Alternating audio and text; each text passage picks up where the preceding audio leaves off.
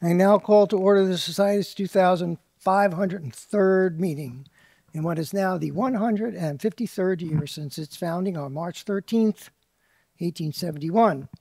Good evening, everyone.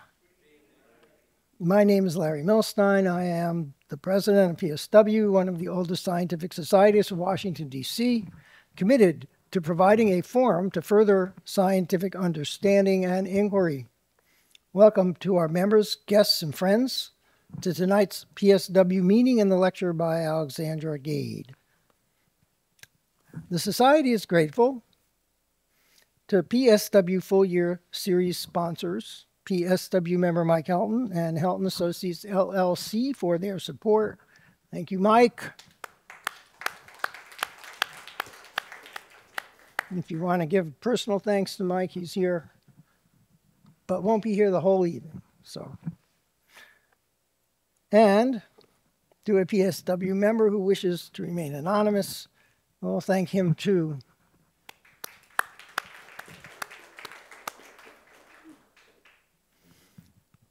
I'm pleased to note the following new members have been admitted to the Society. Michael Haken, a physicist retired from the science and technology, interested in physics, cosmology, the origin of life, and astrobiology, who learned of PSW some years ago and more recently by Google search. And tonight's speaker, Alexandra Gade, who learned of PSW from the invitation to speak here tonight, and whose interest will be clear in some small part from tonight's lecture. If you are interested in membership, which you should be if you're not a member, you can access a membership application on the PSW website by clicking the blue Join button on the home page at the upper right-hand corner. And if you're here in the Powell Auditorium, you can use a QR code on the cards at the back of the room. Everyone with a genuine interest in science is welcome to become a member. All members are entitled to a signed copy of Volume 1 of the Bulletin of the Philosophical Society of Washington, and if you choose to purchase and wear the ribbon of the Society. If you're a new member and you haven't received your copy of the Bulletin, please see me after the lecture proceedings have been completed. Recording Secretary Scott Matthews will now present the minutes of the 2502nd meeting and the lecture by Mark Okrand on Klingon and other constructed languages in the real world. He will be reading in English. Scott, the stage is yours. Thank you, Larry. Good evening. On December 4th, 2024, members of the Society and guests joined the speaker for a reception and dinner at 5:45 p.m. in the members' dining room at the Cosmos Club. Thereafter, they joined other attendees in the Powell Auditorium for the lecture proceedings. In the Powell Auditorium of the Cosmos Club in Washington, D.C., President Larry Milstein called the 2502nd meeting of the Society to order at 8:01 p.m. Eastern Time. He began by welcoming attendees, thanking sponsors for their support, and announcing new members. Scott Matthews then read the minutes of the previous meeting, which included the lecture by Kirby Runyon titled Space Tourism, Enabling a Spacefaring Civilization. The minutes were approved as read. President Milstein then introduced the speaker for the evening, Mark Okrand. His lecture was titled Klingon and Other Constructed Languages in the Real World. The speaker began by presenting a hoax wherein it was claimed that the company Rosetta Stone had released a product to teach the Klingon language. Okrand said that the hoax worked because it was plausible. Klingon had grown from a few sentences made up for a film into a language spoken by many thousands of people at various degrees of fluency all over the world. He then presented some of the history of constructed languages, particularly with respect to science fiction on television and in movies. He said that in the early days of film and television, aliens almost always spoke English or the native language where the film was produced, or they just, quote, made stuff up. It was gobbledygook, unquote. That gobbledygook was based on the phonetics and syllables of real human languages. Okrand referred to these as fake languages, indicating that they had no structure or grammar, just sounds. Klingon, he said, has all the elements and characteristics of a natural language and is therefore a, quote, constructed language or conlang. The speaker gave examples of several conlangs created for a variety of reasons throughout history. These included lingua ignota, created by Hildegard von Bingen, a 12th century German nun, a philosophical language developed by John Wilkins, one of the founders of the Royal Society in the 16th century, and perhaps the most well-known conlang, Esperanto, created in the 19th century by Ludwig Zamenhof. He then discussed conlangs created for research purposes, constructed languages used by linguists and brain scientists to study various aspects of communication and learning. He mentioned the fictional languages created by J.R.R. Tolkien in The Hobbit and The Lord of the Rings. Okrand argued that modern Hebrew, can be considered a conlang by virtue of the fact that it was revived and subsequently codified by Eliezer ben Huda in the late 19th century. The speaker then described a number of fictional but properly constructed languages made for television and movies. These included The Land of the Lost, The Quest for Fire, Disney's Atlantis, the Na'vi language of Avatar, and Klingon, first constructed for the movie Star Trek III. Okrand discussed the fact that he deliberately tried to make Klingon a non-human language, using not only uncommon sounds, but also changing the word order, using object, verb, subject, instead of the more common word orders used in most human languages. He went on to discuss the ways in which the movie director's preferences and the mistakes made by the actors forced him to change both the vocabulary and the structure of Klingon. This evolution of the Klingon language has continued with the subsequent Star Trek television shows, Next Generation, Voyager, and Deep Space Nine. He gave a specific example of the Klingon honor sword, which is now known as the Bat'leth. Okrand said that the producers and directors looked up the words honor and sword in the Klingon dictionary, but that a combination of typing errors and mispronunciation led to a word constructed from non-Klingon sounds. Once the word was used on screen, it was, ipso facto, just as legitimate as any other Klingon utterance. He justified these changes by saying that all natural languages evolve over time. The speaker then addressed the growth of the Klingon language, which coincided with the publication of the first Klingon dictionary and the growth of the internet in the early 1990s. Okrand said that during this period, significant numbers of people began to study and analyze the language, and, quote, a whole new subculture formed, and a small segment of this subculture became absolutely fluent, end quote. They created the Klingon Language Institute and began publishing peer-reviewed journal papers. They organized annual conventions for Klingon speakers in cities around the world. Okrand showed examples of several famous works of literature that have been translated and published in Klingon, including the works of Shakespeare. The speaker then discussed how new words are added to the Klingon language, largely motivated by Klingon speakers wanting to discuss ideas and objects found in the modern world which are not mentioned in Star Trek. He described how Klingon speakers created words for things like bicycles, pineapples, scarecrows, and the coronavirus. Okrand noted that the Klingon Language Institute recognizes him as the ultimate authority on the creation of new Klingon words. The speaker concluded his talk by saying that Guinness World Records has declared that Klingon is the world's largest fictional language, and although there is still no course on Rosetta Stone, you can learn Klingon on Duolingo. The lecture was followed by a question and answer session. A guest asked about the systematic efforts to expand the Klingon vocabulary. Okrand indicated that there has been much discussion within the Klingon-speaking community about standardizing new vocabulary and the possible release of an updated Klingon dictionary, but that this was still in the works. He indicated that the biggest requests are for scientific vocabulary. A member asked how many words are in the Klingon language. Okrand responded that the original dictionary contained about 2,000 words, but that about 4,000 to 5,000 words are now recognized. Unfortunately, this larger vocabulary is not currently available in a single printed source. A member asked if the speaker was impressed with the translation ability of ChatGPT and other AIs. Okrand responded that he was impressed. He qualified this by saying that AI translations are not perfect, but that they are nonetheless impressive. After the question and answer period, President Milstein thanked the speaker and presented him with a PSW rosette, a signed copy of the announcement of his talk, and a signed copy of Volume 1 of the PSW Bulletin. He then announced speakers for upcoming lectures, made a number of housekeeping announcements, and invited guests to join the Society. He adjourned the 2502nd meeting of the Society at 9:46 p.m. Eastern Time. Temperature in Washington, D.C., 18.3 degrees Celsius. Weather, mostly cloudy. Audience in the Powell Auditorium, 61. Views of the video in the first 2 weeks, 427. Respectfully submitted, Scott Matthews, Recording Secretary.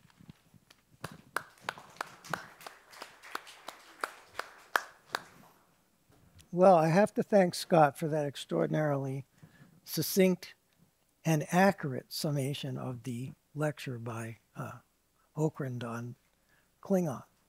It was a lot of fun. He's an interesting guy. He's really a linguist. And there actually are translations of Shakespeare into Klingon. In fact, you haven't really read Shakespeare until you've read it in the original Klingon. And we now turn to tonight's lecture by Alexandra Gade on the science of rare isotopes, from cosmological origin of the elements to making rare isotopes for use on Earth. Alexandra is professor of physics at the Michigan State University and director of the Facility for Rare Isotope Beams, FRIB, where she is responsible for ensuring that the facility fulfills its scientific promise. Her own research focuses on the structure of short-lived rare isotopes, primarily using gamma-ray spectroscopy and nuclear reactions at FRIB. In addition to other service to the physics community and the nation, she has served on the Nuclear Science Advisory Committee to the Department of Energy and the National Science Foundation, and on the writing group for the 2023 U.S. Nuclear Science Long-Range Plan. She has also played a major role in assembling white papers on rare isotope research and instrumentation using FRIB. She's an author on more than 300 peer-reviewed publications, and among other honors and awards, she is a fellow of the American Physical Society and the AAAS, recipient of the Zemansky Prize, a DOE Outstanding Junior Investigator Award, and a Sloan Research Fellowship. She earned her undergraduate and graduate degrees at the University of Cologne in Germany, which are pretty much a MS, BS, MS, and PhD in US parlance. And I won't try and say what they are in German, which I think my German is very fractured. So as usual, all questions will be fielded in the Q&A session after the lecture. And without further ado, Alexandra, the stage is yours. Thank you very much for this very humbling introduction, and also for the invitation to speak here in front of this society and to see the beautiful Cosmos Club. And I'm very happy that you came and joined for this lecture. So I want to take you on a journey that brings me from the origin of the elements in the universe to applications of rare isotopes for societal benefit, or for national benefit, as you will see. So after this fantastic dinner, what I have on the menu for you for this lecture is, first I will tell you a little bit, what are rare isotopes to begin with? What is an isotope and when do we call it rare? And then I'll tell you a little bit about contemporary research, and that is the question for their limits of existence. Which combinations of protons and neutrons can be made into a nucleus to begin with? We don't know that after decades of research in nuclear science. Then I'll show you how we can study them and why they are important if we ever want to understand the origin of the elements in the universe, or the power that creates explosive cosmic scenarios such as supernova or X-ray bursts. Okay, and then I'll digress a little and tell you about neutron stars, which are some of the most fascinating objects in the universe, and their properties are governed by nuclear physics that we can access in the laboratory. And then I'll show you that this is not just of fundamental research interest, but rare isotopes or their decays are actually put to use for societal and national benefit. And I'll give you some brief examples on that. So let me see. So I already mentioned it, that nuclei are made up of protons and neutrons, and they are really at the heart of atoms, okay? So, and if you take any textbook or Google or ChatGPT, what you will find is that a nucleus is always characterized by its element, and this can be C for carbon, it can be Ca for calcium, and then it's characterized by its number of protons, which is Z down here. Okay, and that number is important because if you think about a neutral atom, that is also the number of electrons that this atom will assemble to become neutral, and that determines its chemistry, the configurations that these electrons take. So, and then we come to the interesting number of A, and A is the total mass of the nucleus, which is the sum of protons and neutrons. Okay, and this is how we get to isotopes. So each element, calcium, carbon, and I will talk a little bit about hydrogen, exists in different versions, and these versions are the isotopes. So their chemical properties are identical because, well, they have the same proton number and same, almost the identical electron configuration. So how do we get to an isotope? I'm putting you here the most simple nucleus that exists, and that is the proton, which is at the heart of the hydrogen atom, okay? And 99.99% of all the hydrogen that you find on Earth is exactly that. It has one proton, and then the atom has an electron. So there is an isotope of hydrogen that exists that has one proton and one neutron, okay? And this is called deuteron, okay? And then it's written here hydrogen 2. And then there's tritium, and that has 2 neutrons, okay? So the difference of the different isotopes is in the A, okay? Proton number is the same, but they have different mass because they have a different number of neutrons. And it does not change the chemistry at all because we don't touch the electrons, okay? So, but they are completely different in the way that they react or that they shape how energy is produced in stars, okay? And so fewer than 300 isotopes that we find on Earth are actually stable. And there are many thousand that we know about, and they are unstable and they decay via radioactivity. And those things is what we call rare isotopes. If I go and ask my theory colleagues, I should warn you, I'm an experimentalist. If I go and ask my theory colleagues how many more isotopes might be out there that live a millisecond or so, I can get any prediction between 5,000 to 7,000, and I picked the bigger one because it's exciting to think what could be out there in terms of discovery, okay? And so all isotopes that are not normally found on Earth, those are the ones that will decay and they live for a short time. This is what we call rare isotopes, okay? And hydrogen 1 is the normal hydrogen. 99.99% of all the hydrogen you will find on Earth is exactly that. It has one proton and no neutron. And then 0.00115% will be having at its heart the deuteron, and then it's called deuterium. The atom is called deuterium. And then tritium is the one that has 2 neutrons in the nucleus, okay? And those are the 3 isotopes of hydrogen. So now what I told you is that there are only 300 stable ones, but many thousand unstable ones, and they are subject to radioactive decay. Okay, and I reproduce here for you a little bit about radioactive decay. So if one has a heavy nucleus like uranium, it can decay by alpha emission. So, and an alpha is nothing but the nucleus of a helium atom, 2 protons and 2 neutrons. So the nucleus becomes lighter by spitting out 2 protons and 2 neutrons that are bound to a helium nucleus. Okay, this is alpha decay. So then we have beta decay, and in beta decay there are 2 different versions. There is the beta minus decay and the beta plus decay that happens to be called positron emission here. And what happens is that the mass number, the A, does not change, but here one can see a neutron is, a proton is being transformed into a neutron, and so the proton number decreases by 1 and an electron is emitted to have charge conservation. So, and then it's exactly the other way around for the other beta decay. For beta plus decay, a proton is made into a neutron, and a positron, which is the positively charged brother of the electron, is being emitted.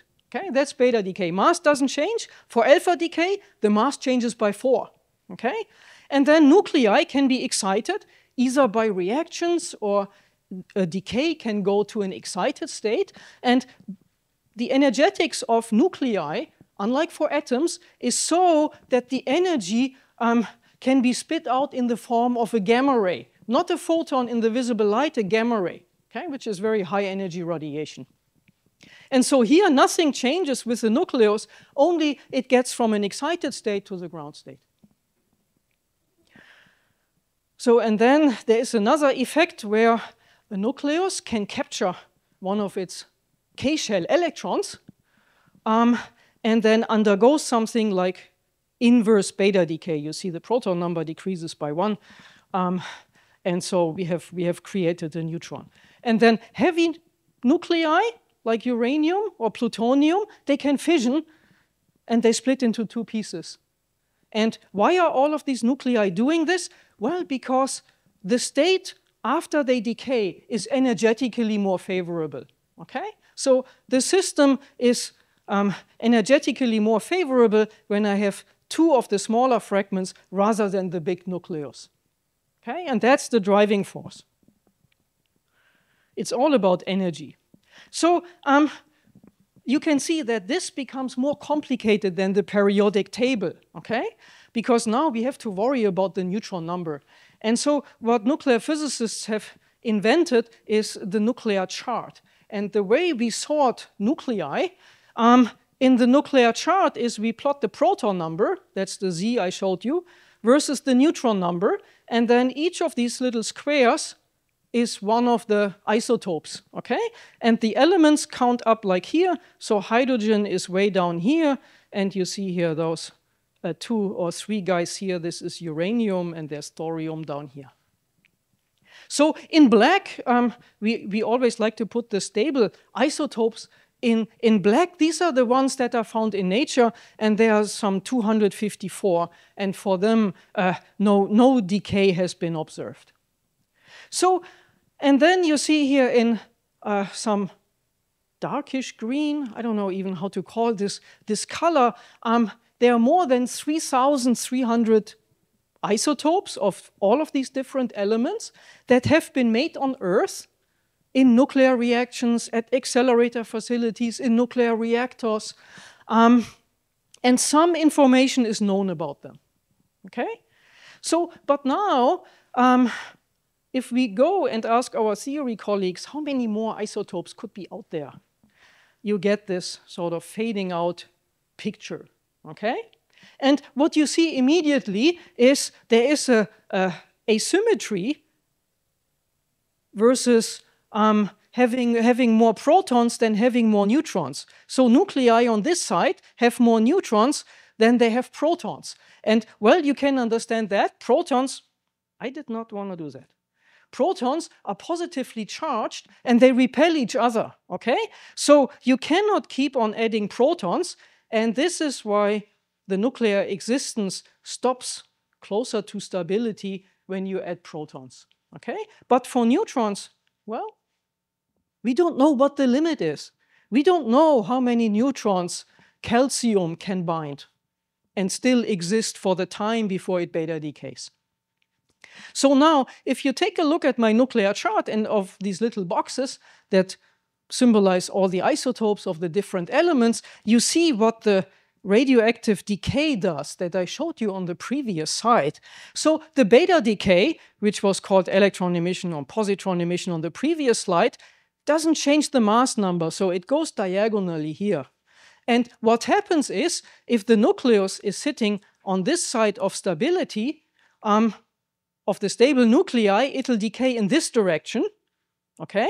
And this is the beta plus decay. And if it's sitting on this side of the stable nuclei, it'll decay in this direction, and that is the beta minus decay. So all of the radioactive decays will always go back so that ultimately the decay daughter reaches stability, or granddaughter, or many generations down, depending on where you are. And then alpha decay takes you way down here, for example. And this is how radioactive decay looks like on the nuclear chart. So I should introduce you to some terminology.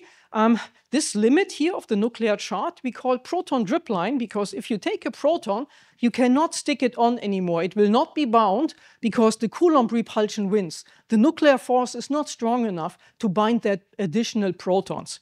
For neutrons, we don't have that problem, and we can stick a whole lot of more neutrons onto our stable nucleus. Okay, and then that limit we call the neutron drip line, and this is very poorly known. Okay, that we don't know. And then way up here, this is what is called the super heavy elements. So there, I will talk a little bit about this later. There are attempts to form new elements, and there it becomes exciting because an element is characterized by its chemistry, okay? And a new element will have new chemistry that one has to sort onto the periodic table. And so I wanted to pull out one nuclear chart for one isotope chain for you and tell you a little bit about it. And some of these isotopes you will know very well. Carbon-12. Carbon-12 is our stable carbon that is predominant in nature, and it's the origin of life in a way. It's one of our or humans or living things are mostly composed of carbon. Okay. And then carbon-13 is also stable, but in nature it exists with very low abundance. So if you take naturally occurring carbon, only very little is carbon-13. Okay. So carbon-14, you will have heard about. This is a famous isotope that is used for carbon dating, okay? And it has a half-life of about 6,000 years. And I should tell you what half-life means. Half-life means that thing is radioactive, and after about 6,000 years, half of it will be decayed. So if you have a block of carbon-14, after 6,000 years, if you're still around, you will only have half of it left. Okay, that's the terminology here.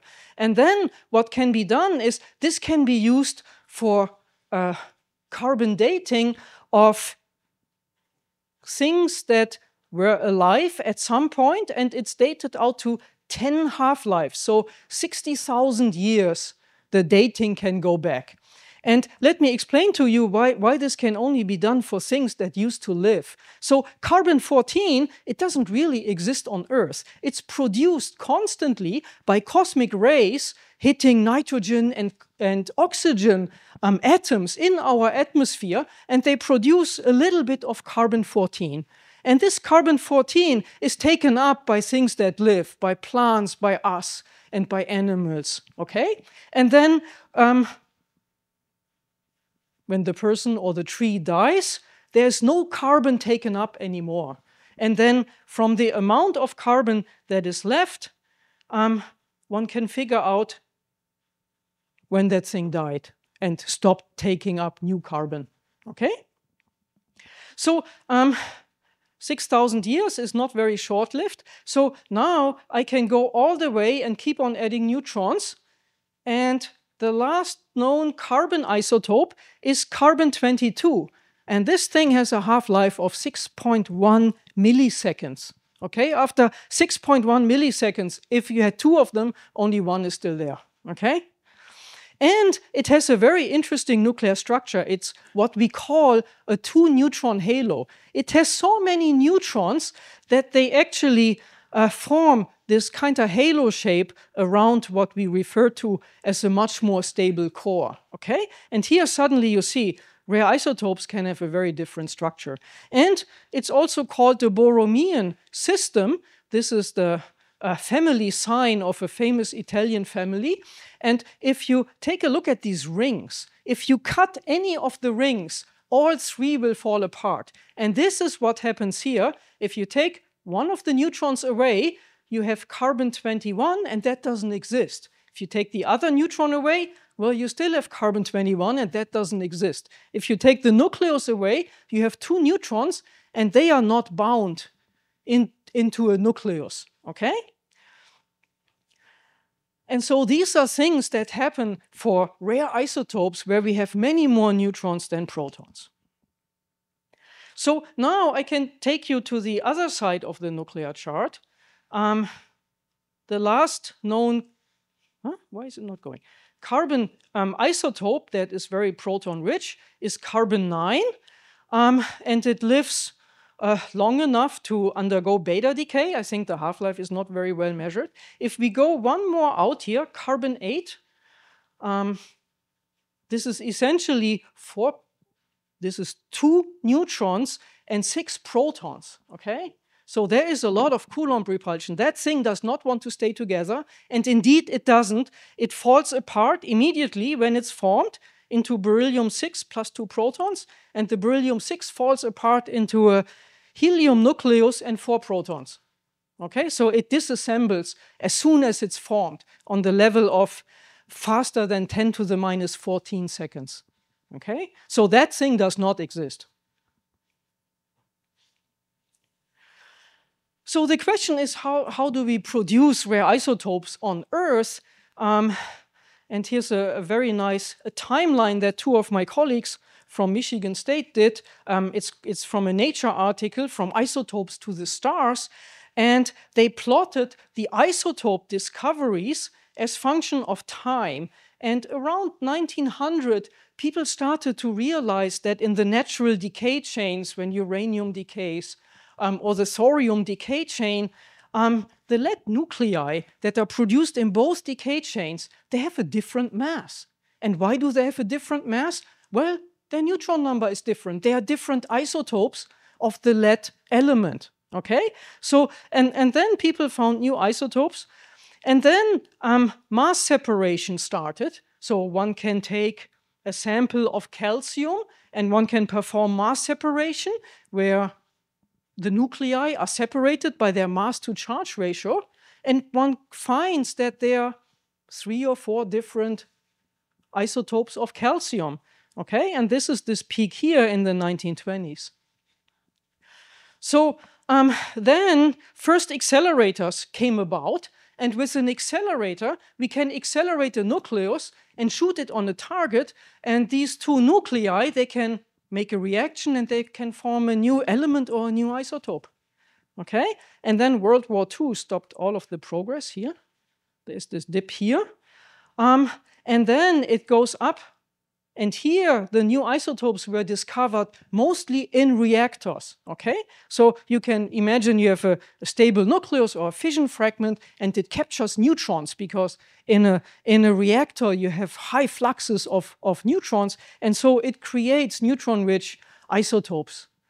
And then here, this is again, accelerator facilities have increasingly used reactions like fusion reactions of a beam with a target to produce heavier nuclei and heavier isotopes of the different elements.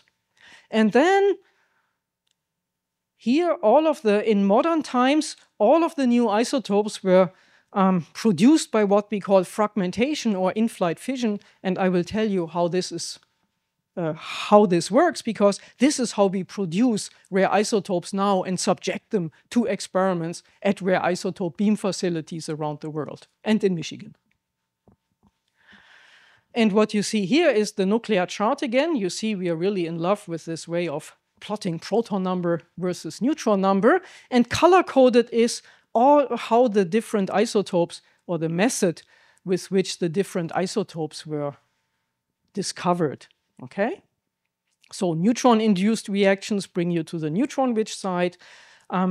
Fragmentation can go very neutron-rich, and then fusion reactions form heavier systems, okay? So isotopes, rare isotopes, can also be formed elsewhere, not on Earth, and the universe has indeed many ways to produce rare isotopes.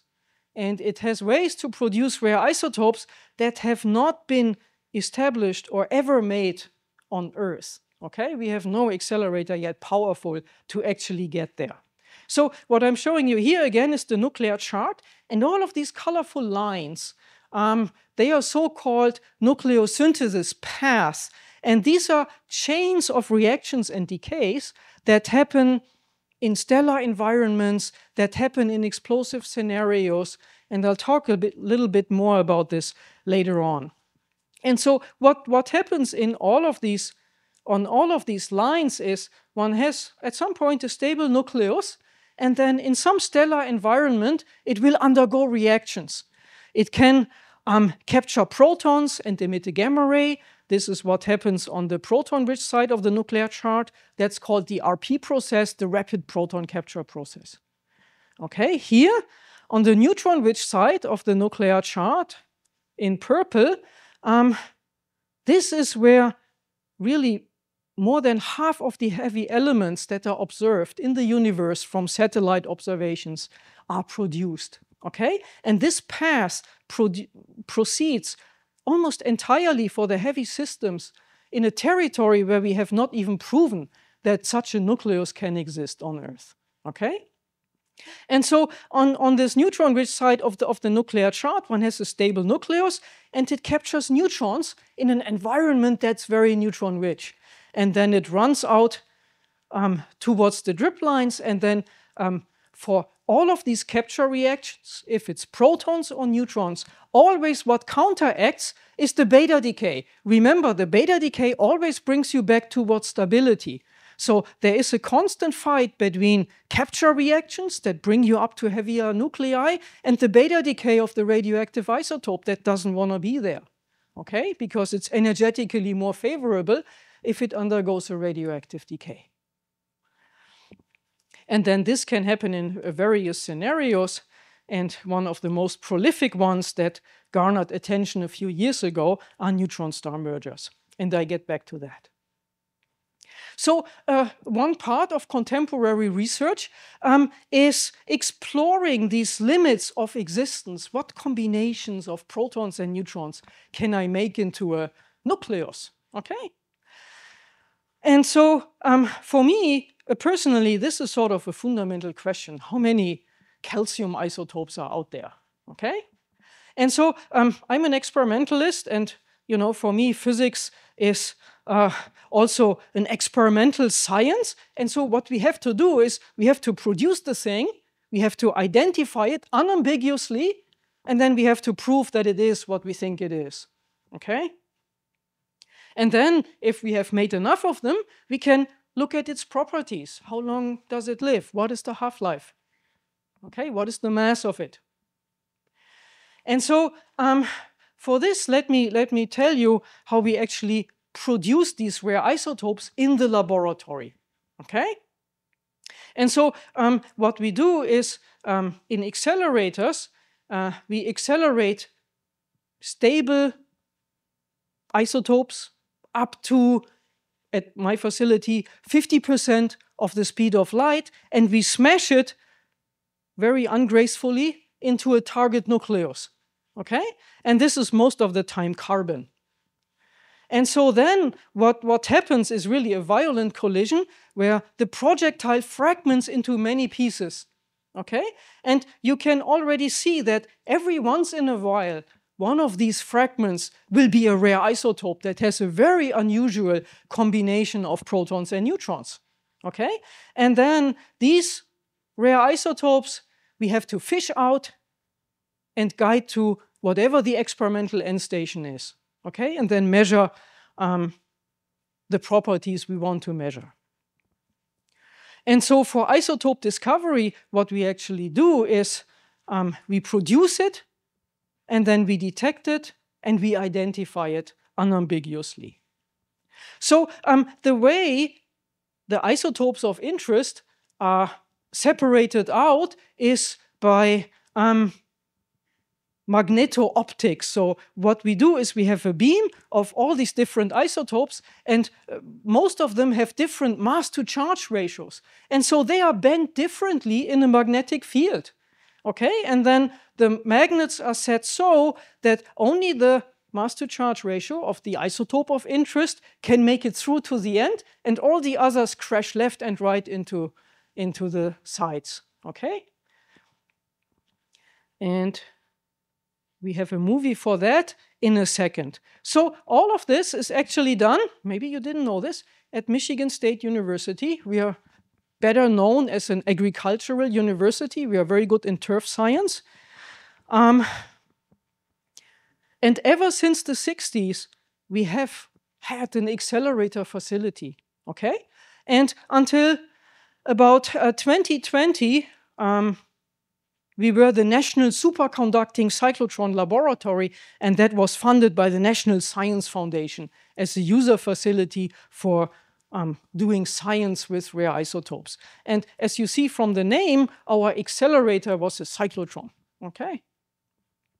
And so a few years ago, in 2007, 2008, we were awarded by the Department of Energy the opportunity to build the next generation rare isotope facility for the US and for the world. And that is called the Facility for Rare Isotope Beams, and it started operations just 2 years ago, okay? So 4 years ago, the old facility shut down, and the new facility, which was for many years under construction, was tied into the building with the existing detectors, and we could do science with it, okay? And now, ever since it started operations, FRIB has been ramping up its capabilities and providing more opportunities to produce and study the properties of these rare isotopes. And our user community is about 1,800 members from all over the world. They can be experimentalists, they can be chemists, they can be theorists, and they're all interested in using or calculating or modeling the properties of these rare isotopes. And the beauty is, I know you will hear about Brookhaven National Lab, and you might have heard about other national labs. Ours is in the middle of a campus with students around, okay? And so across of us, we have plant biology. Also, MSU is famous for plant biology. The vet school is here, performing arts right next door.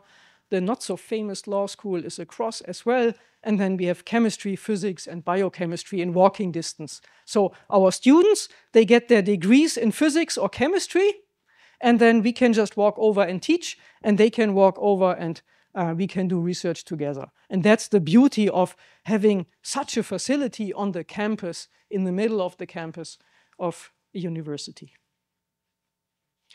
And I'll show you this in a movie, but I wanted to guide you through a little bit. I mentioned we accelerate stable nuclei up to 50% of the speed of light. Okay, and that is now not done in a cyclotron anymore, but it's done in a linear accelerator. And this linear accelerator, because we have performing arts and the vet school next door, is shaped like a paperclip, okay, because we are landlocked. And then at the end of this acceleration, the nuclei with 50% of the speed of light crash into a carbon target, and then fragmentation happens. Or if this nucleus is maybe uranium, fission can be induced, and the uranium falls into 2 pieces, which is fission, okay? And then out of this, using magnetic separation that I explained to you, mass to charge, nuclei with different mass to charge take a different path in a magnetic field. We filter them out and guide them to the experiments. And they can either be used at 50% of the speed of light for experiments at these high velocities, or they can be implanted into a detector, and we watch all of their decays. You know, a clock starts when it's implanted, and the clock starts when the beta particle comes. And then we can measure its half-life very easily. Okay, or we have another mechanism. We can thermalize the beams in a high-pressure gas cell, extract them, and subject them to very high-precision measurements. And these measurements can be laser spectroscopy, for example. And I'll tell you what this might be good for. But now let me show you an Scientists study rare isotopes, the forms of elements that are not normally found in nature. They will be created at FRIB using a 1,600-foot linear accelerator bent into segments and shaped like a paperclip. To create these rare isotopes, FRIB researchers will start with a collection of stable atoms and move them through a gas of electrons where their electrons are removed, resulting in positively charged ions.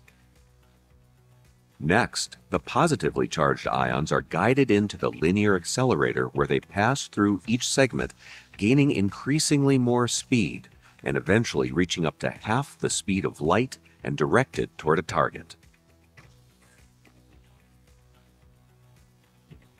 As the stream of ions strikes a target, the resulting collisions cause the ions to lose or gain neutrons or protons and become unstable, thus producing thousands of different types of rare isotopes, sometimes highly unstable and existing only fractions of a second. For what lasts merely fractions of a second, the rare isotopes continue to move through a series of magnets, filtering out the undesired types, leaving a pure beam with only the desired rare isotope. FRIB has the unique capability to offer researchers fast, stopped, and reaccelerated beams, allowing experiments at the desired energy for all available rare isotopes. I wanted to tell you very briefly the history. So groundbreaking happened in March of 2014. And you see in March in Michigan, we still have snow on the ground.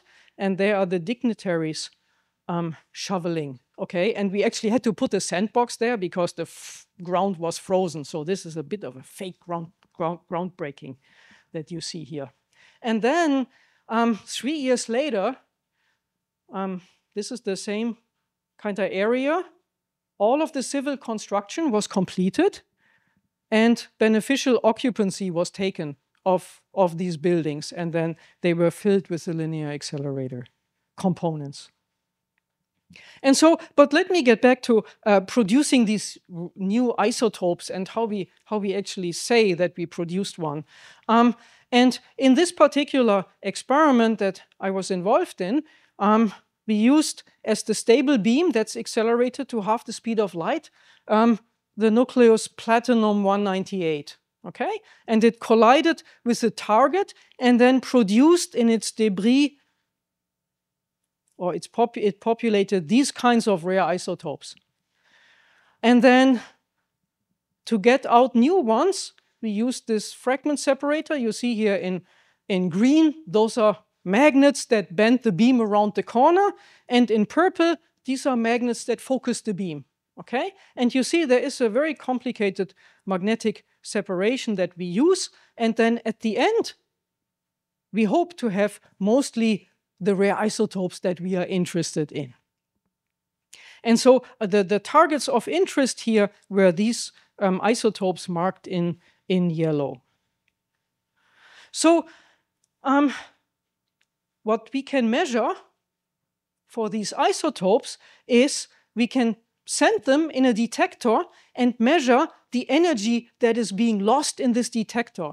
And the more protons or the more electrons an ion has, the more energy it loses, okay? So by measuring energy loss, we can determine the Z of what we produced at the end of the fragment separator.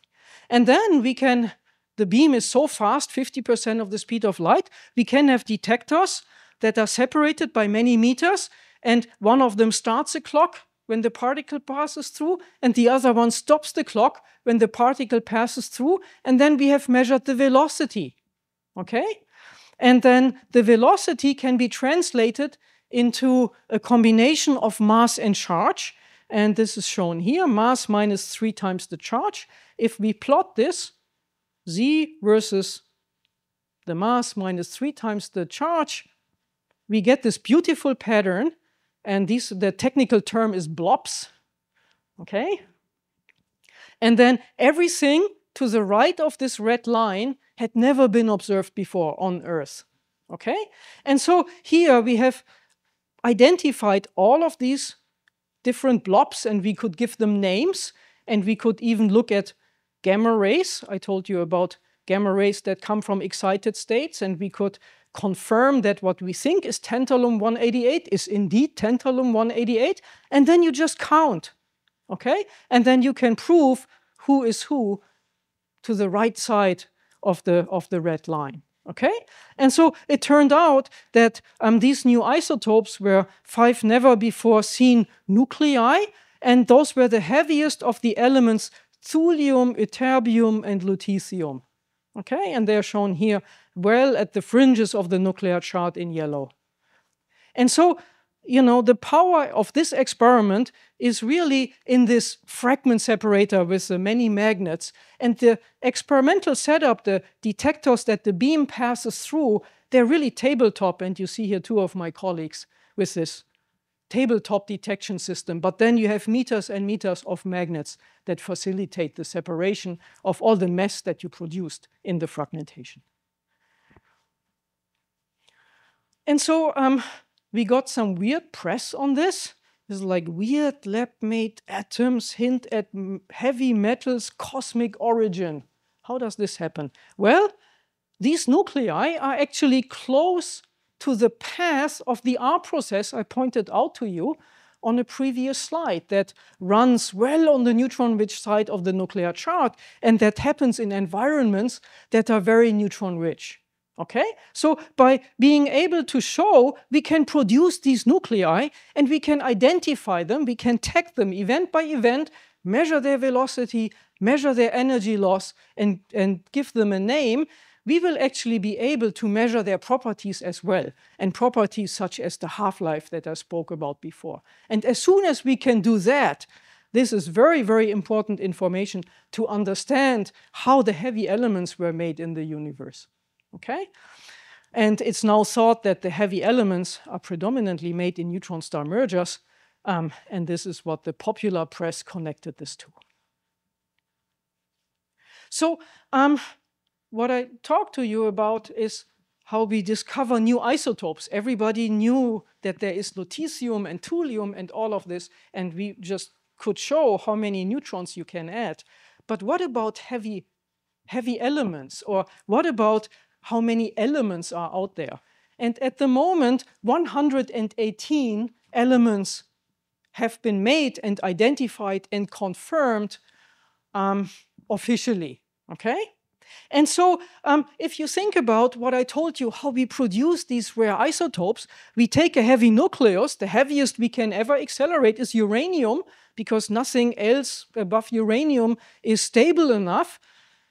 By smashing it into pieces, you will never make super heavy elements. Okay? So this is not physics that can be done at the Michigan facility. This requires different kinds of experiments where one has very high intensity stable beams, such as, you can read it off here, calcium 48, or now the newest kit on the block is titanium 50, zinc 70, and that is being shot at lower energies, maybe 6% of the speed of light, if I may speak in velocity, onto heavy targets such as lead, bismuth, or exotic targets such as neptunium, okay, which are unstable, and I don't want to deal with the radiation safety of using such a target, okay? And then these 2 nuclei fuse, and they can produce the heavy elements. In fact, the heaviest elements all have been produced in this way of fusing very high intensity stable beams with radioactive actinide targets, curium, berkelium, californium. Okay? And so the most recent elements that were officially recognized by the Union of Applied Chemistry are nihonium, moscovium, tennessine, and organessium. Okay? And they are named after sort of the history of their discovery. Nihonium was, in an absolute heroic effort, discovered in Japan. The poor research group had 2 or 3 years of machine time, of beam time, and shifts, and they found 2 of these events, okay? So really heroic job. Moscovium, tennessine, and organessium were produced in Russia at the super heavy, or at what now is the super heavy element factory. And they have the name tennessine because this very exotic target was produced in Oak Ridge, Tennessee. Okay? And so Tennessee got the credit in naming of the element that was produced at the facility in Russia doing the fusion reaction that I spoke about. And then organessium is named after the scientist Yuri Organessian, who has been behind many of those element discovery and studies of fusion reactions to optimize the production of new elements. And so how do you identify that you have a new element? Well, all of these are very heavy, and what they do is they alpha decay. I told you alpha decay is it spits out a helium nucleus, 2 protons and 2 neutrons, and then it does this in chains, and at some point along this chain you end up in a nucleus you know, and then you just count alpha particles, and then you can calculate what was produced up there. Okay, so you have to bootstrap from the alpha decay chains into known territory and figure out what was produced in this fusion reaction. And so you can see that there are many uncertainties, and typically such discoveries have to be made at several laboratories and using different beam and target combinations, producing the same new element.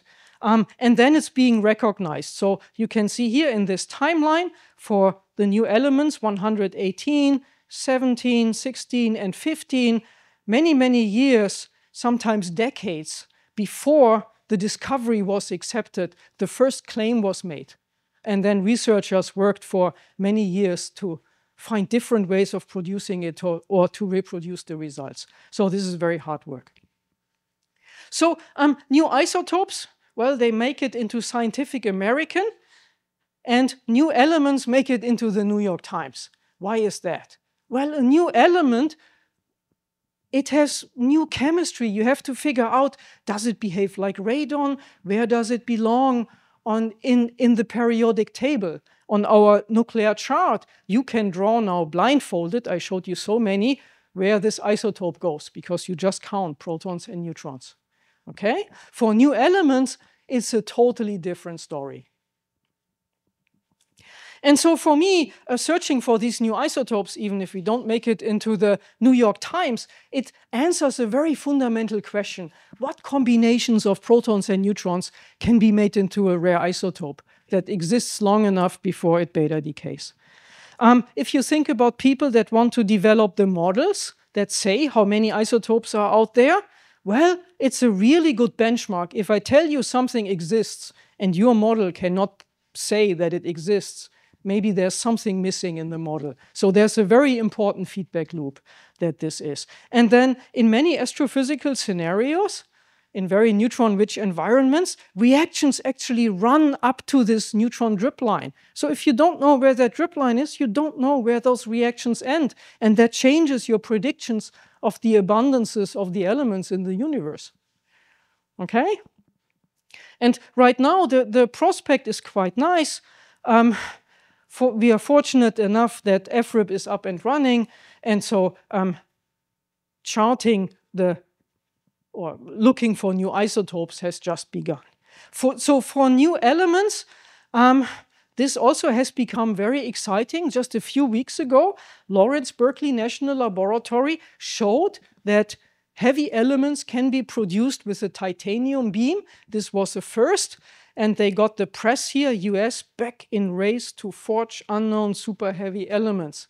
And the excitement is so big because since element 107, all of them were made abroad, okay? Mostly in Russia, in Japan, and in Germany, okay? And now the US is back in the race, thanks to titanium beam. So for me, as an experimenter, if I have a physics question, I have this entire nuclear chart at my disposal, and depending on the physics question I have, I can study the nucleus that might give me the answer very clearly. And I show you here a fantastic picture of iron 45 entering a detector, slowing down, and then it decays by the spontaneous emission of 2 protons.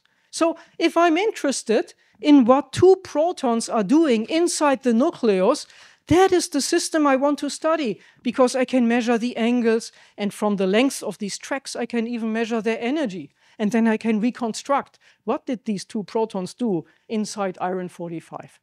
So if we go to very neutron-rich nuclei, they will look like this, because there are so many neutrons, they will form a skin around the nucleus. And this is maybe the only way, using that thing for reactions, to study neutron matter in the laboratory, because this has a really thick neutron skin of maybe more than half a Fermi, okay? And so if one looks at the properties of this short-lived rare isotopes, this is not your textbook nuclear physics. There were 2 Nobel Prizes given in the 60s and in the 70s for describing the structure of nuclei. And the first one for Maria Göppert-Meyer and Hans Jensen was for describing the shell structure of nuclei. This is similar to atoms, where noble gases are very stable. There are magic numbers in nuclei, and nuclei that have these magic numbers of protons and neutrons are very stable.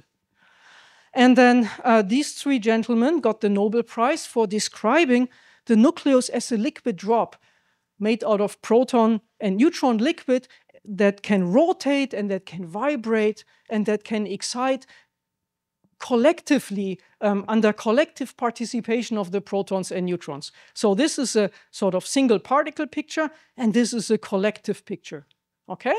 But now, if we go to these rare isotopes that we can produce now, the shell structure is not what is in your textbooks, okay? And suddenly, nuclei get very interesting shapes, very different shapes.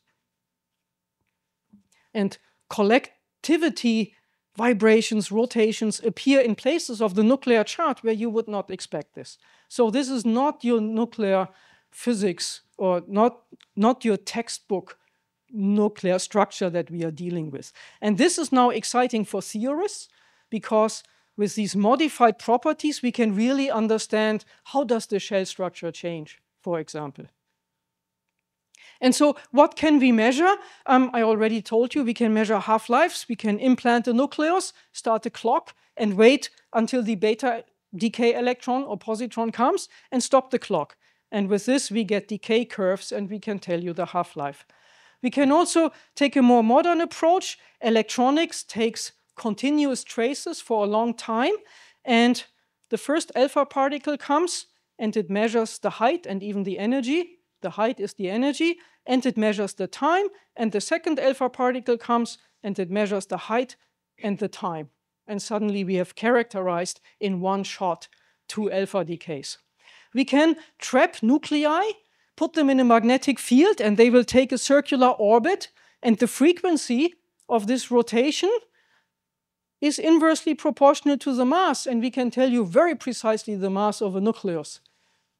Okay? And we can subject nuclei to laser spectroscopy, or atoms, I should say, and the proton distribution has an impact on the energy levels of the atom.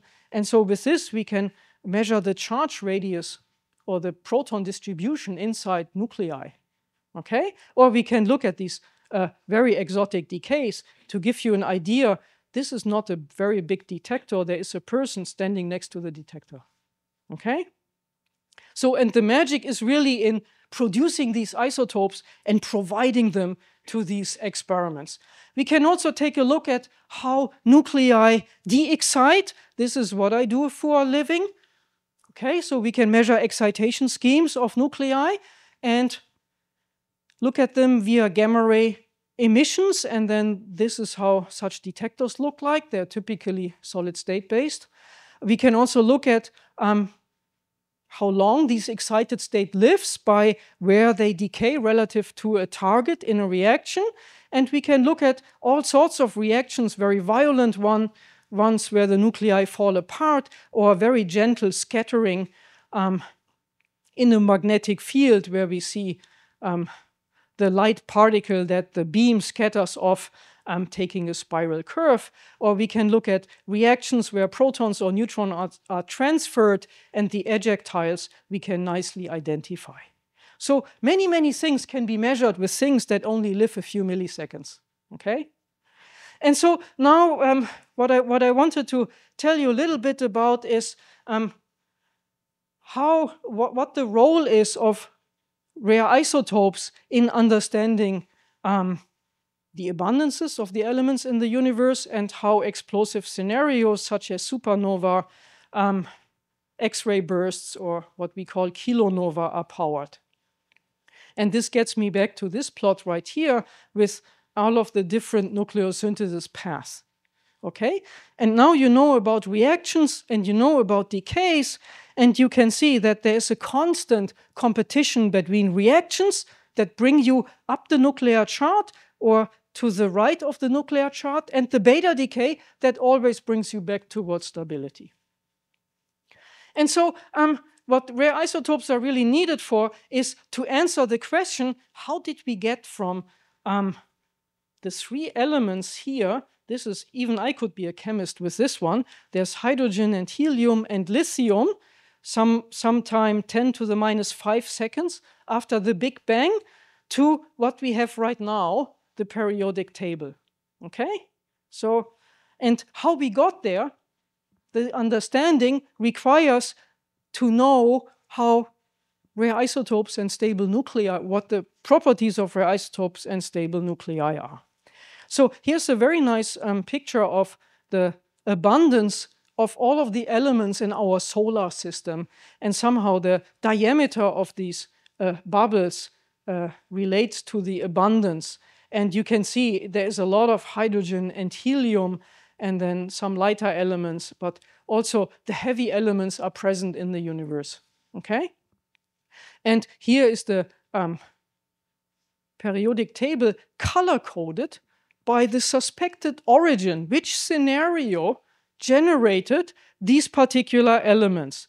Okay, and this can be the end of a low-mass star, this can be neutron-star merger, this can be an exploding white dwarf, and all of these scenarios involve nuclear physics because they involve reactions and decays.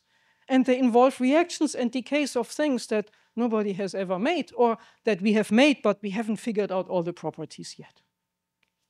And so one of the pressing questions is really, how were half of the elements beyond iron produced? And this is the process that I referred to as our process, which proceeds almost entirely in this region where we have not even shown that the nuclei exist. So what do we know what the half-life is, or how they react? And so there is an interesting story behind this, and it connects to somebody who is actually on your wall as Nobel Prize winner, Burbridge, Fowler, Hoyle, wrote a seminal paper, Synthesis of the Elements in Stars. And Willy Fowler is the person that is on your wall as a Nobel Prize winner about the formation of the heavy elements. And so in their famous paper, they figured out, of all of the gold that exists in the universe and on Earth, only 10% were made by what was known as the slow neutron capture process. Proceeds very close to stability, nucleus captures a neutron, beta decays, captures a neutron, and so on. And they postulated that cannot produce the gold we have. So there has to be a rapid neutron capture process that is very fast in duration. It proceeds in neutron densities where one has 10 to the 20 to 10 to the 28 neutrons per cubic centimeter. Okay, this is a lot of neutrons.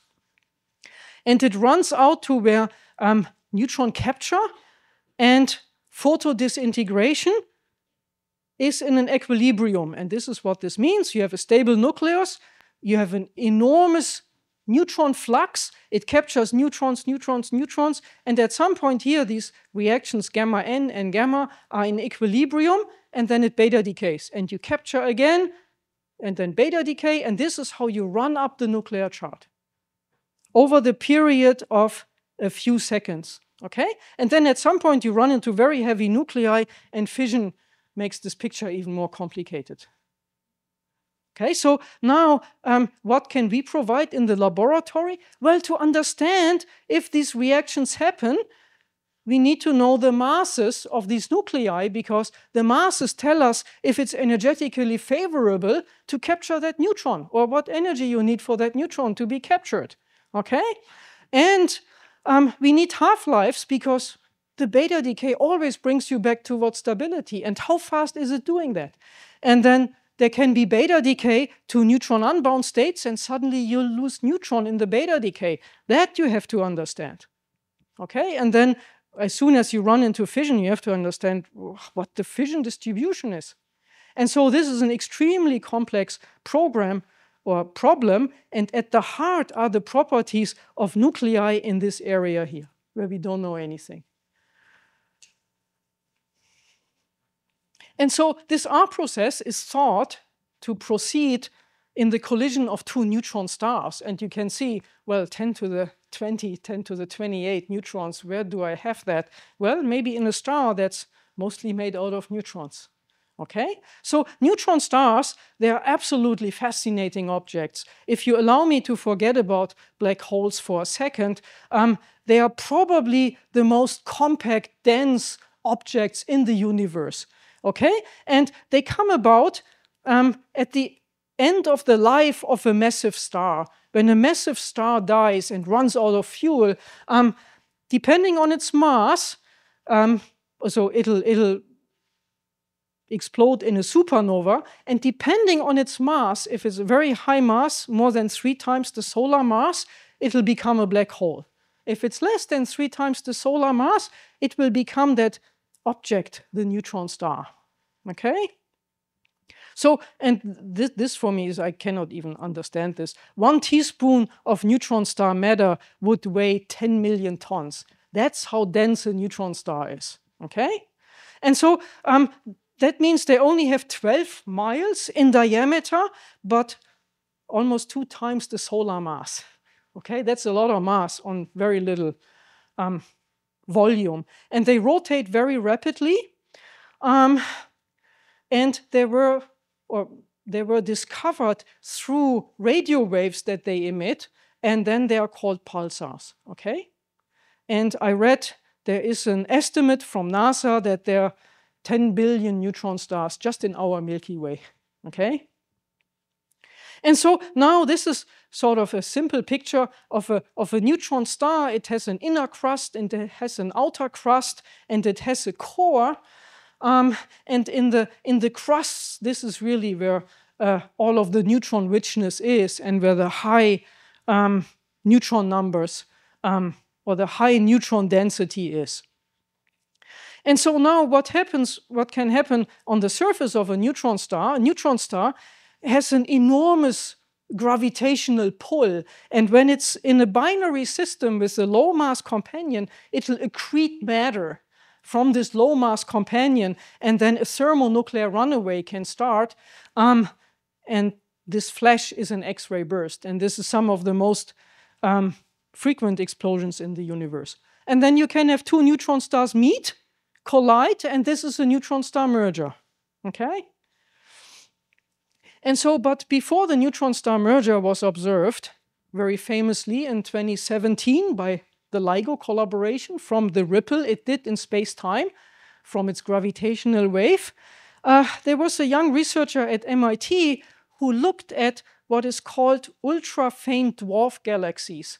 And she and her postdoc looked at the elemental abundances in these ultra-faint dwarf galaxies.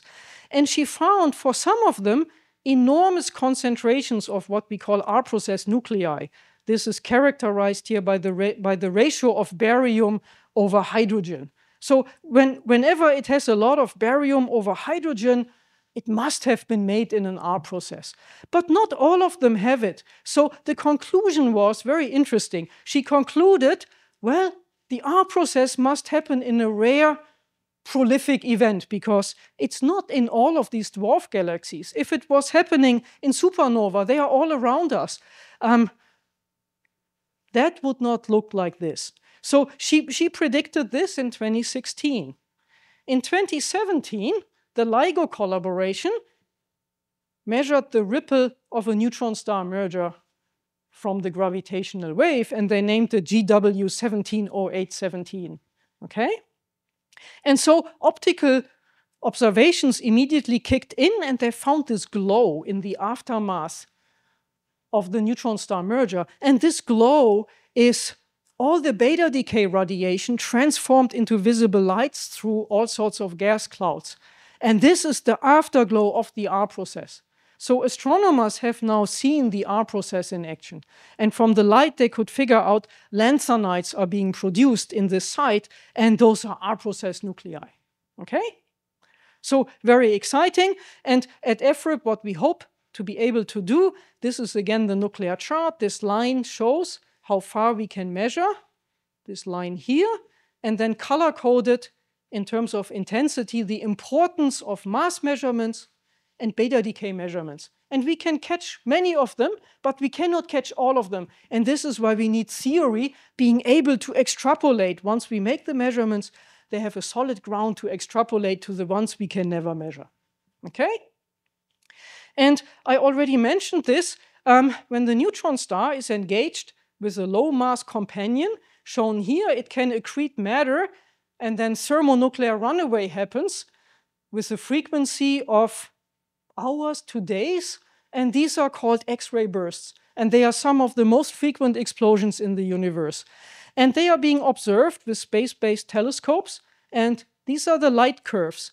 And if one models the light curve and one jiggles only one of the nuclear reactions, one p-gamma reaction, the shape of the light curve changes. It suddenly gets a hump here and the tail becomes different. So nuclear physics even connects to explaining the light curves we see from these X-ray bursts that happen on the surface of accreting neutron stars. Okay? And so they are powered by the RP process. This is the process I pointed out to you at the proton drip line, proton captures. Okay? And then beta decay always drives you back towards stability. So also here, rare isotopes are needed. So there is a great synergy with multi-messenger astronomy. X-ray telescopes, they measure these light curves. They are gamma ray telescopes. They look, for example, the rare isotope aluminum-26. It has a famous gamma ray, and it can map the aluminum-26 abundance in the universe. James Webb Space Telescope has as one of its missions to figure out the origin of the heavy elements in the universe. And then we have a connection to LIGO and Virgo because the afterglow of a neutron star merger can only be described with nuclear physics. And then there is a lot of modeling going on, computational models of neutron stars merging, of nuclei reacting. And of course, neutron stars are very extreme objects, and so extreme matter theory is part of it. So rare isotope science is part of this multi-messenger astrophysics enterprise. And with this, I will end on showing you just very few examples of how we can put the rare isotopes to use for society or for the nation. And that will be medical isotopes, imaging of biological processes, nuclear data of importance for the nation, for example, for stockpile stewardship or for nuclear batteries, and then how we use accelerator technology to test microelectronics towards the damage of cosmic rays. So beautiful pictures. This is some work coming out of Japan. And what they do is for rice plants, they put one in soil and one in water. And then they put radioactive isotopes in the soil or in the water and image from the beta and gamma rays that are emitted from these rare isotopes in the water or in the soil, how quickly the plant uptakes nutrients. And this is a radioactive phosphorus isotope. And you might know that phosphorus is the main ingredient in fertilizer. So one can see rice plants really grow very well in water and they don't take up nutrients in soil. Okay? So quite spectacular picture here. And a similar picture, same methodology, different isotopes put for plants. And then strangely enough, the heavy isotopes are uptaken very quickly into the tips of the leaves, while the lighter isotopes are sort of staying down here. Okay, so this is very interesting for plant biology. Nuclear batteries are being used in space probes, Voyager, Galileo, all of this. This is not your 9-volt block battery that goes there, because that would not hold for tens of years. Those are nuclear batteries, and they rely on nuclear fission. And this is one pellet that is part of the nuclear battery that went on the Galileo mission. It's made out of plutonium-238 oxide. And just through fission and the beta decay of the fission fragments, it generates heat. And this heat is then made into electricity, and that powers these space probes. Okay? So, and then very recently, by just measuring all of the radiation that comes from fission fragments, a big puzzle in reactor physics could be solved. In a reactor, when you put the regulation rods in and you turn off your reactor, the cooling water still has to flow because the fission doesn't stop. It will fission, and then the beta decay will still happen at the time of milliseconds, seconds, whatever the half-life is. And they saw that they needed too much cooling given their models. Okay, there was too much heat generated that was not in the models, and they found a number of fission fragments where nuclear data completely underestimated the decay heat that they generate in a reactor. Okay, so this was important for safe operations of nuclear reactors. Then our colleagues from what we call the weapons labs, in the absence of new nuclear weapon tests, they use very old archival underground test data to study the warheads, and they do this by looking at the fission yields. Well, similar as in a reactor or in a neutron star collision, you have a very high neutron flux in these environments, and so the fission fragments react with neutrons. So if you look at the fission fragments, they don't tell you anything about the device. You need to figure out what the fission fragments undergoing neutron reactions tell you about the device.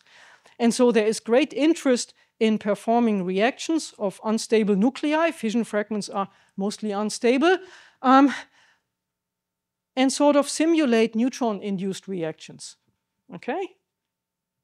And then I wanted to end on an upbeat note, and those are medical isotopes.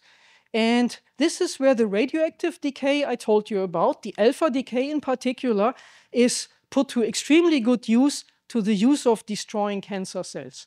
And I'm showing you here maybe the most famous picture in applied nuclear physics. Okay? This is patient A described in this particular paper. You see, they didn't do Nature or Science. It was a brief communication from a hospital in Heidelberg. And this was a patient, older gentleman with metastasized prostate cancer. At the end of any treatment, there was no solution anymore. And you see all of these black dots here. This is where the cancer cells have invaded the lymphatic system. Okay?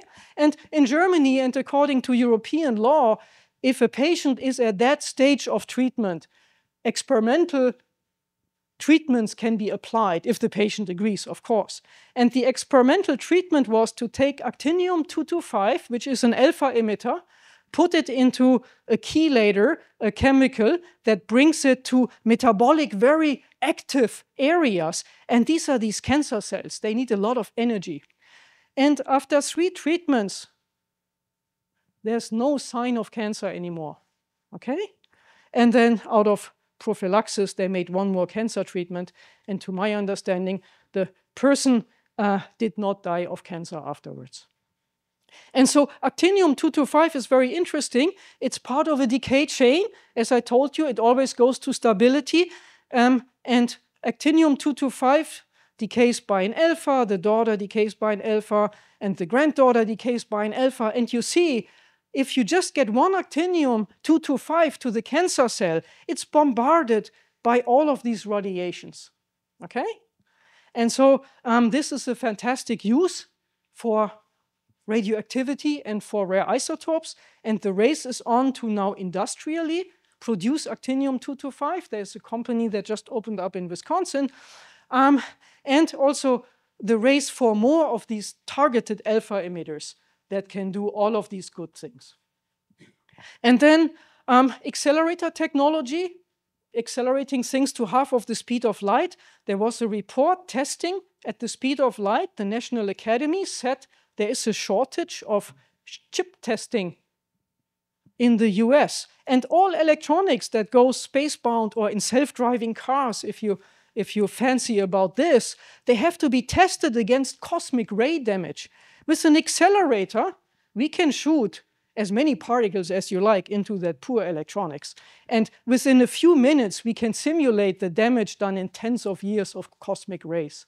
And this is what this report talks about. And the laboratories in the US that are back to doing this is Texas A&M, Lawrence Berkeley, and our facility at Michigan State. And with this, I'm at the end. I hope I could show you that rare isotopes are very important for our fundamental understanding of physics. We don't know what the limits of nuclear existence are. We don't know how many elements there are. We don't know how many isotopes there are.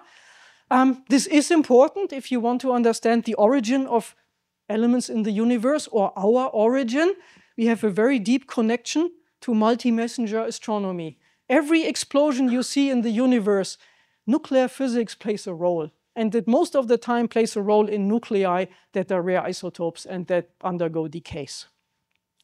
I hope I could show you there are fantastic and broad applications of rare isotopes for the nation and for society. And well, if you ever come to Michigan, take a tour of the facility for rare isotope beams, because right now the US and Michigan is home to the most advanced of these. Thank you very much.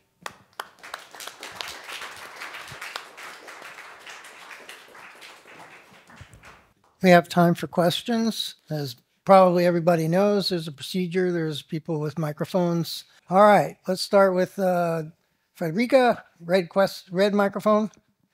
Yes, I'm Federica Derima. I'm a member. Thank you very much for your wonderful excursion in the world of rare isotopes, the narration. Of course, as we've discussed before, my interest has been understanding the nuclear force. Mm-hmm. So how we can use these to enhance our kind of understanding of how to represent the nuclear force in more reliable ways, because we do not know its nature, or at least how to represent it mathematically. And so so there are many things that we look, in a sense, in terms of deriving or testing our models for the real, like energy levels, electromagnetic transitions, and so on. And so all these rare isotopes, when they are created, they are not created all in the ground states. They are created also in excited states. Yes. So is there any effort to use this kind of information to enhance our understanding of the nuclear force? Or what efforts? Absolutely. That is exactly my research. So I'm using nuclear reactions at 50% of the speed of light or 30% of the speed of light to populate nuclei in their excited states. And then I'm looking at the gamma ray decays. And then I collaborate with shell model theorists, and they model the data, and very often it's like, well, if I turn it upside down, maybe it looks like my calculation. And then we have learned something, because then we can try to figure out what's missing in the model. You know, maybe the shell closer broke down and I cannot use this core or that valence space.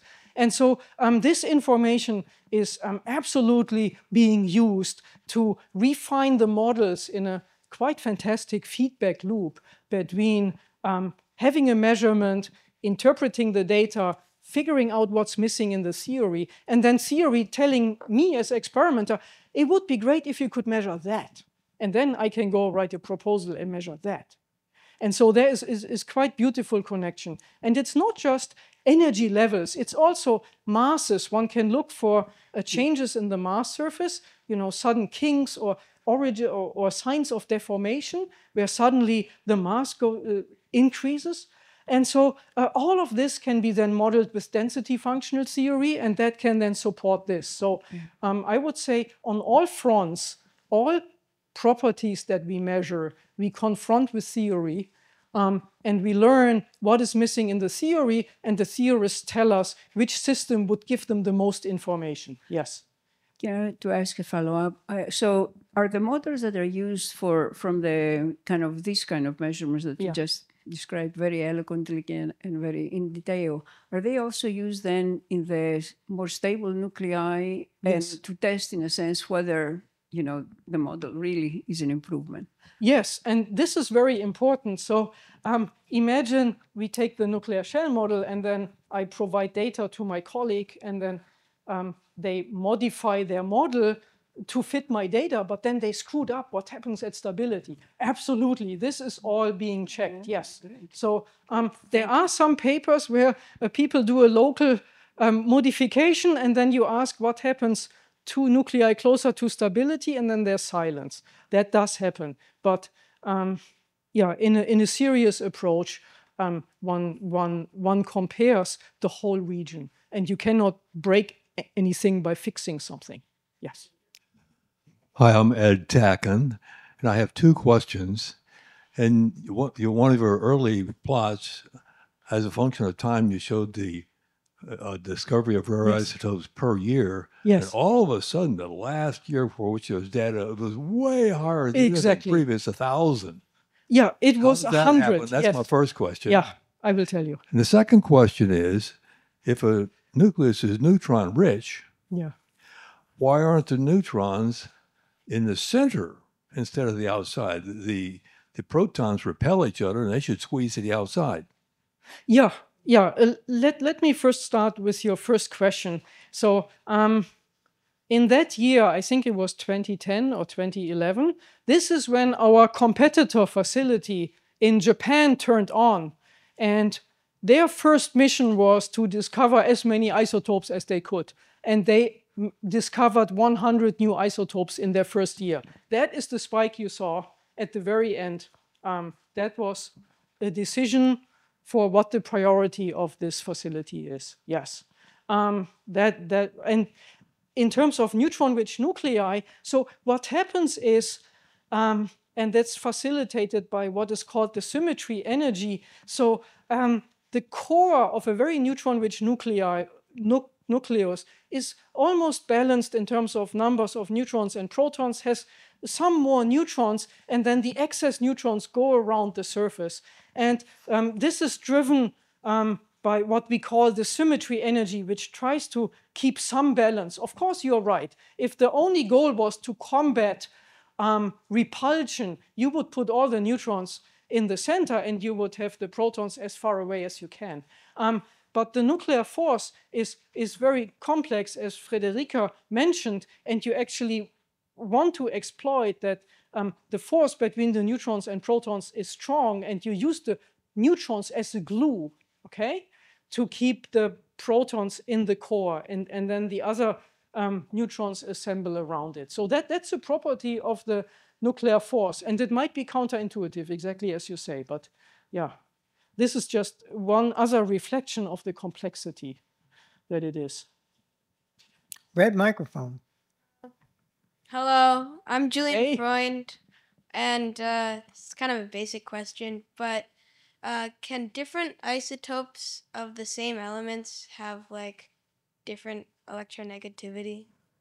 Electronegativity, that's a chemical term, right? Yeah. Yes. Is that going to stay the same throughout then? Yeah. So in terms of the chemistry, there are programs going on to see how does the chemistry changes if I take different isotopes. And the effects are at the moment very, very small.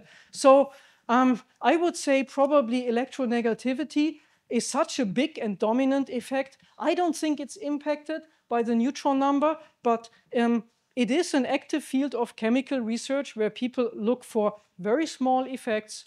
What happens if I have a heavy isotope or a light isotope of the same element? That's a good question, and it's not basic at all. Actually, it's a good question. Yeah.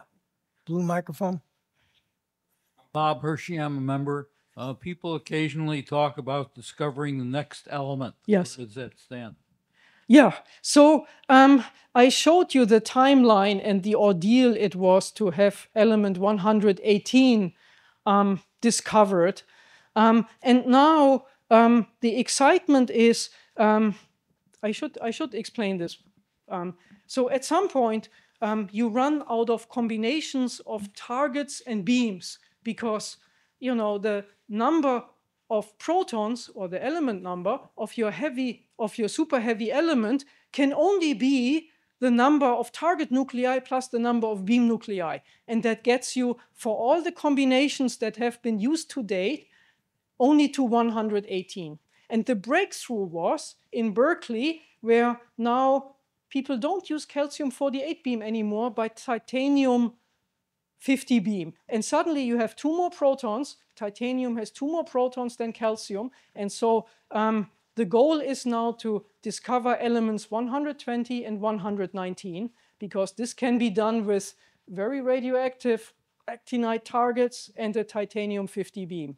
Yes, so, and the first exploratory reactions have been done and they were published, and that, I don't think it made it in the New York Times, but I think it was on the CNN front page. Anyway, so that's very exciting. And I know they will now start to have long beam times to produce element 119 or 120. Yeah. So this is actually very timely and coming up soon. I mean, at least the attempts. Maybe in 10 years you can invite the person who has discovered that element, the new element, after it was confirmed. Good idea. Yeah. See? All right. We're going to go to the web. We have questions from the YouTube chat on the live stream. We do. We have a question from Joel, who's a member. It's kind of a 2-part question. Joel asks, in terms of the radiation we observe in the universe, how much is thought to be the result of the decay of these types of rare isotopes? And I wonder if we've seen any of the spectra we detect on other planets, especially those, say, in the TRAPPIST-1 system. The second part, I don't think I can answer because I'm not that deep into astronomy and I don't know these different systems. But it's a very interesting question, sort of see the radiation from the decay of rare isotopes. So kilonova, the faint dot I showed you, this was celebrated as an enormous success, and it was the first and so far only discovery of what is called kilonova, the afterglow of a neutron star merger. So in these X-ray bursts, where I told you they are the most frequent explosions in the universe, we don't see the radiation of the rare isotopes directly. What we see is sort of the power generated when they undergo reactions and decays. So indirectly, in X-ray bursts, we see it all the time. In supernova, we see it all the time. In kilonova, which is really the beta decay, going to the question, it has only been observed once so far. Yes. We'll go to the red microphone. Yeah, hi, I'm Mark. Pardon me? No, that's okay. It's for the guy in the back. Yeah, Mark Coles. Question, people talk about an island of stability. Yes. That's maybe up in the 130s or something. Yes. It might have interesting chemical properties. Can Correct. you comment a little bit about that? Yes, so these are predictions by theorists that say there are new magic numbers for the super heavy elements, and then there is an island of stability where these super heavy elements could live for minutes or hours or whatever time, and then one can start to do real chemistry. Yes, that's correct. And there are other predictions. You said that the chemistry changes. absolutely in super heavy elements, there are so many electrons, they have to be treated relativistically. And so shell structure is a whole different story in this very relativistic regime. And a colleague of mine at MSU made a prediction that actually this will destroy shell structure. And so he doesn't believe in that island of stability, and that these effects of having so many electrons destroys the concept of a shell structure. So for me, as experimenter, that means it's just people like me are needed, and we need to either find it or not find it. But there are competing predictions out there as to new magic numbers, and an island of stability exists or it doesn't exist. Is FRIB energetically able to access some of these areas where this island might occur? So since our production mechanism is we take as heaviest nucleus uranium and we smash it into pieces, that is not our research. And this we concede to Berkeley, who can run for many months and maybe years stable beams of titanium and shoot it on a very radioactive target to make the fusion reactions that produce these super heavy elements. So our facility didn't have the purpose or was not designed to do that, but we have facilities in the US and in Russia and in Germany that actually do that, yes. We have one more question from Justin. Justin says, can you speak about any major challenges in scaling computational models to simulate the behavior of rare isotopes at large-scale events, like a neutron-star merger?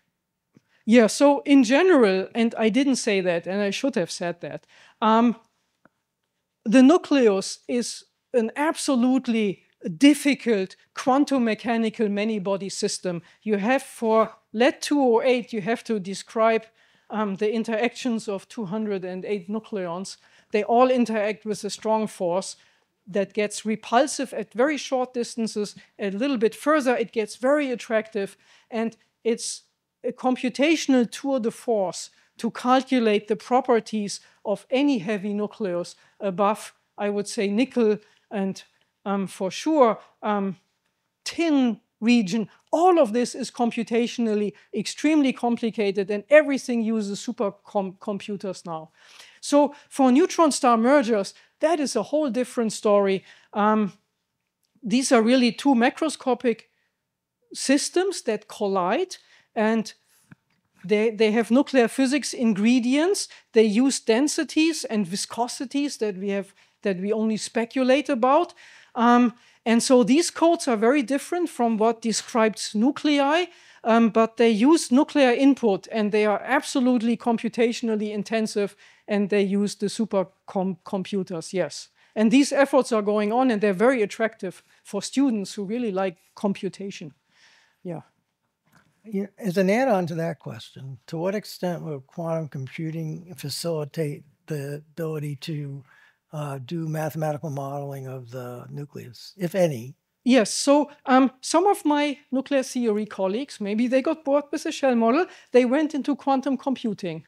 And there is one scattering problem, I don't know if it was deuterons, one very simple scattering problem that was computed on a quantum computer, and it was shown that it is a little faster or competes with a conventional computer. To calculate the shell model on a quantum computer, I think that is 100 years later for the lecture. Maybe. I meant from a theoretical standpoint. Yes, does from the a quantum computing have an advantage than standard digital computing we use today because of its massive parallelism, or it's just completely different problems? I don't think it's a completely different problem. To me, it seems like at the moment quantum computers, their architecture is geared towards attacking a specific problem.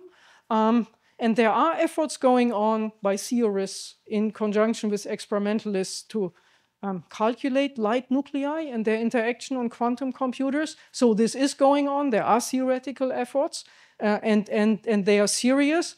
But to attack the many-body problem, I think that we have to wait for. But a part of the field is engaged in this, absolutely. Blue microphone. My name is Al Ehrlich, and I am a member. I realize that every element is different. Yeah. And that the work being done now is for scientific research and not for general applications. But what kind of costs are we talking about to produce enough of something, any element, for example, the cancer treating one, per person or per whatever? Yeah, I don't know those numbers, but I can tell you it's so important that the Department of Energy has founded an office that just deals with isotopes and with the production of isotopes for the nation.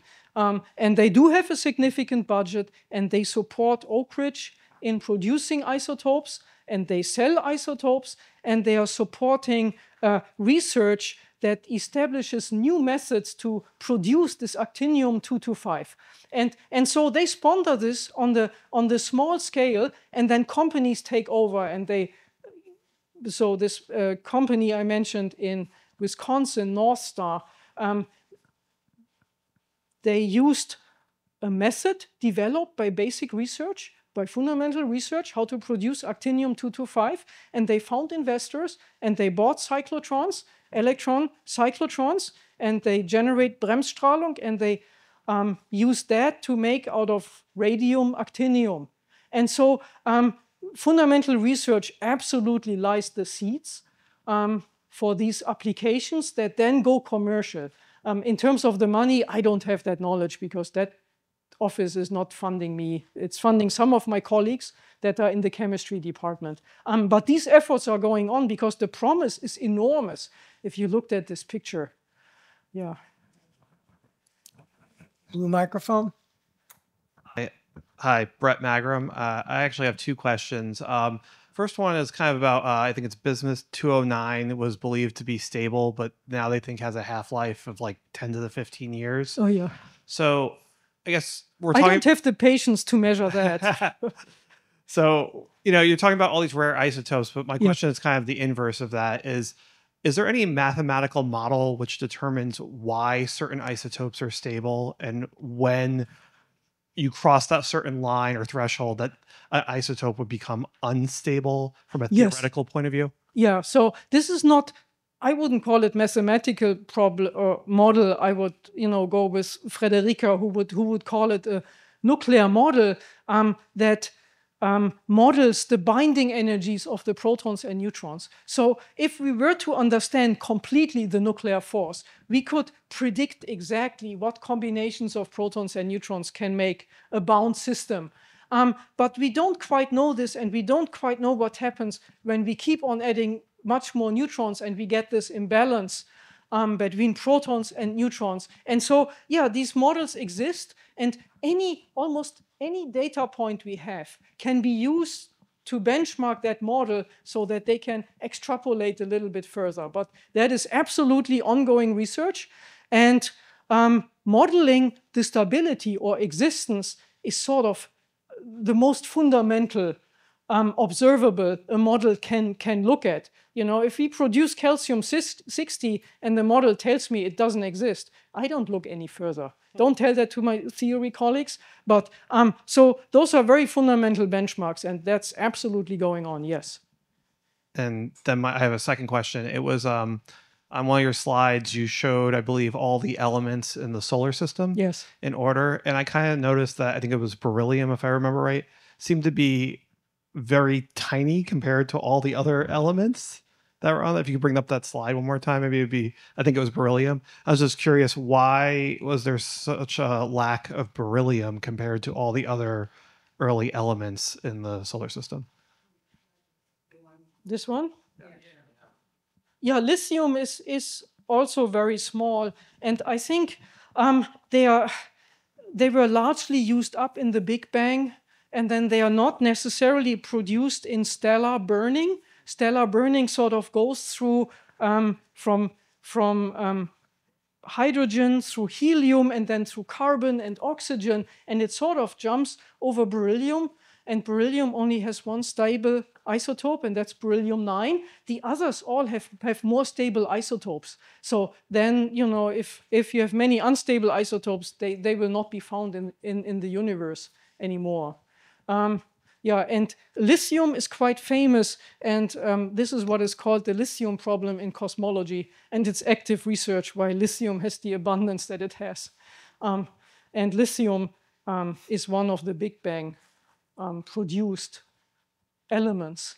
And so this is active research, yes. I think we'll close questions at this time. And before you go, we have a few gifts for you. Gifts from me? Gifts Like for you, yes. A framed copy of the announcement of your talk. Rosette emblazoned on its side with 3 bars evoking the symbol for inductance, which is named for Joseph Henry, our founder, and a copy of Volume 1 of the Bulletin of the Philosophical Society of Washington, covering the period from its formation for a few years thereafter, in which you'll find a list of who founded the organization, why they founded it, a nice discussion about discourse on scientific subjects, and interesting articles, minutes of the meetings and what was presented, including the calculation of pi to 30 places and some other things. Well, you know, today we do it to 30 million places, but progress, right? It is still ambitious, yes. Yeah, yeah. So I think that's it. Thank you so much. And before you go, we have a few closing announcements. Our next lecture will be on November 1st. The speaker will be Jason Ekberg. Jason is a colonel in the U.S. Air Force and spent time in Eastern Europe studying technological changes and the conflicts that are being fought there. He will be speaking on how recently developed technologies like bots and drones are affecting the battlefield, and the title of his talk is Ukraine Conflict: Uncrewed, Ubiquitous, Unprecedented Technology Applied to War. The 2,505th meeting will be on November 22. The speaker will be Jun Yi. Jun is a JLA and UCB fellow and a professor of physics at the University of Colorado Boulder. He's one of Catherine Gebbe's recruits to NIST, where he has been working on clocks and timekeeping. He'll be speaking on recent results developing the most accurate clock ever, based on nuclear rather than atomic vibrations, and it's promised to open up new experimental studies of basic physics and to develop new, more accurate technologies for communication and navigation, among others. 2,506 meeting will be on December 6th. The speaker will be Joanne Hewitt. Joanne is director of the Brookhaven National Laboratory and chair of the Particle Physics Decadal Survey. She will be speaking on the state and priorities for the future of U.S. particle physics, and in particular, she'll be talking about accelerators. 2,507th meeting, ending the fall series, will be on December 20th. And I will tell you who that speaker will be shortly. Not in the slide, but worth mentioning. On February 7th, Nick Lane, professor of evolutionary biology at University College London, will be coming from London to speak on his theories of the origin of life, which involve metabolic processes and energy utilization and anti-entropic processes. We are in the early stages of planning an all-day mini-conference on the James Webb Space Telescope and its results, to be held on Saturday, February 22nd. And that will run with an afternoon session, and then the usual reception and dinner, and then an evening session. And then Joanne Drucker, professor in the Department of Information Sciences at UCLA, will be speaking about the origin and development of alphabets on March 7th. Other meetings are being scheduled and will be posted to the website, so check there frequently for updates.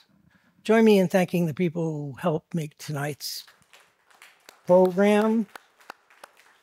And with that, I will take a motion to adjourn the 2,503rd meeting. Is there a second? All members in favor? All members opposed? Meeting is adjourned to the social hour.